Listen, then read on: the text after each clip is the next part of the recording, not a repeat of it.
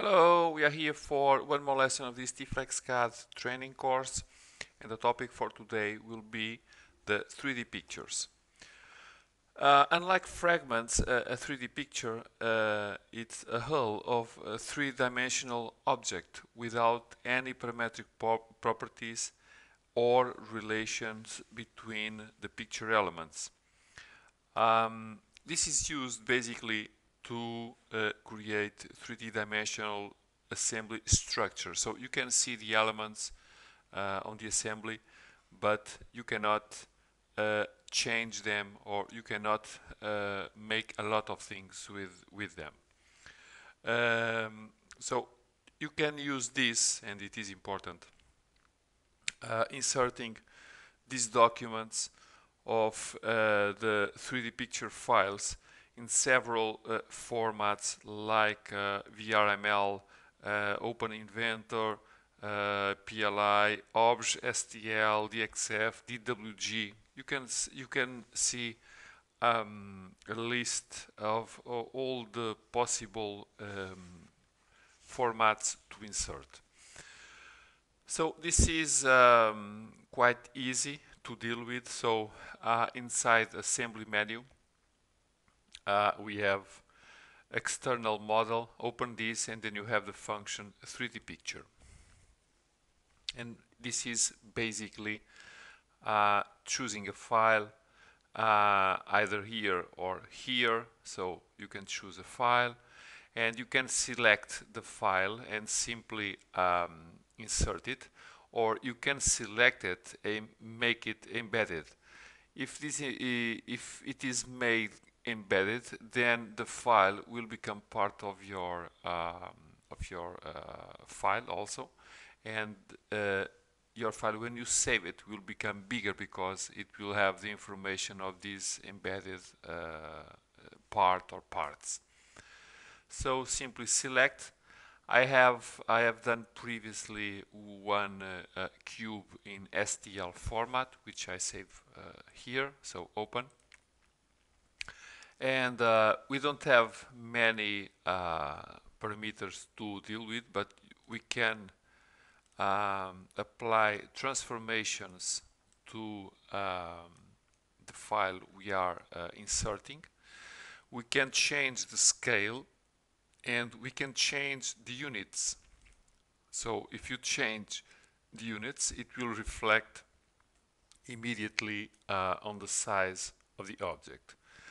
And if you say create internal document, then it will become part of your file. So after everything is done, you just say OK. So you see now the object. We cannot, for example, choose a plan to work as a plan for sketching something. So we have the object.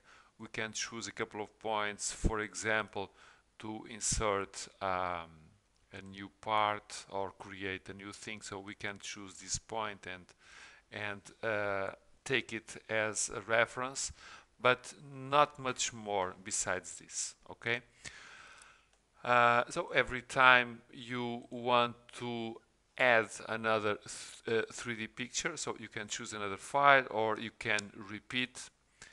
And besides this, we have a couple of options about inserting these files, these 3D pictures, going through the local coordinate systems. I haven't done it, but they are quite easy because simply you choose a source and in the end a target.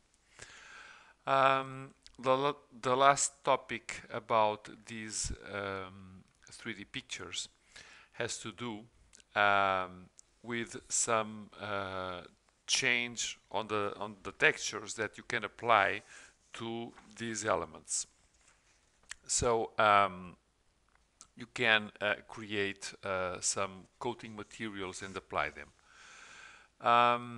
If you open the tree, you can see that under operations you have one 3D image. So you'll have an entry with this look.